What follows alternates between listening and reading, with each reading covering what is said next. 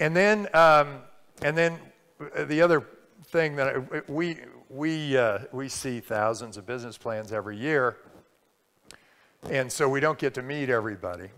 And so I make the cut based on how big's the market, is it an industry that needs transforming, and is it interesting technology? And then I say, okay, this passes all those tests, and I meet the entrepreneur. The one thing I'm looking for when I meet the entrepreneur is incredible gusto and enthusiasm.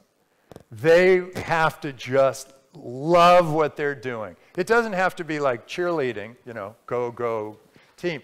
But it does have to be like, I always ask this one question. It's a good question for all of you to ask when you're looking at an entrepreneur.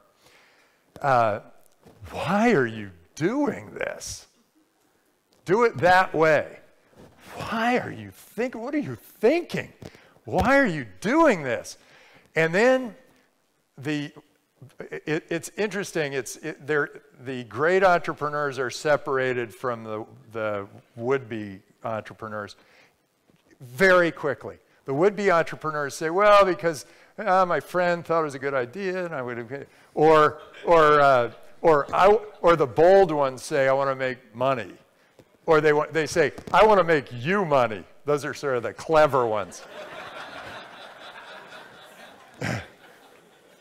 But the one that I back is the one that says, because it has to be this way, because I told my boss over and over, this is the way that all the customers want this. This is so important. And my boss just wouldn't listen because he's got that gravy train going. And he knows that we got to do it this, he knows that maybe we got to do it this way, but he just has this great thing going, and it's an innovator's dilemma or whatever. But I've got to do it. And if I'm not going to do it with you, I'm going to do it with somebody else. There are plenty of people, you know, plenty of fish in the sea. When I see that, I think, okay, this guy or girl, by the way, women are rocking it now. Yeah. It's amazing. And most of, I mean, the ones I see are these ones that go through Draper University, and they come to Draper University kind of go, oh, hi, I'm here.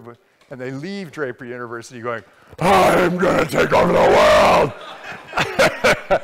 Because they go through this survival training, and they come out just like super strong. And there's this wave. My daughter is only backing women. There's this wave where you're going from, you know, what used to be like 5% of entrepreneurs being 5% of entrepreneurs being women to now like, I don't know, 30.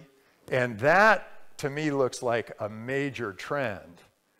And the women who do start businesses are going to be quite extraordinary because they're taking that big, you know, they're taking that big step we were talking about. Ooh, little stiff legs. So where was I? You know, women, they always confuse me. So,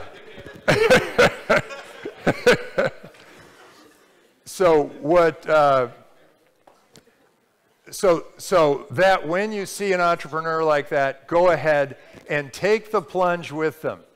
And think in terms of like, hey, I want to try this. This is going to be pretty interesting.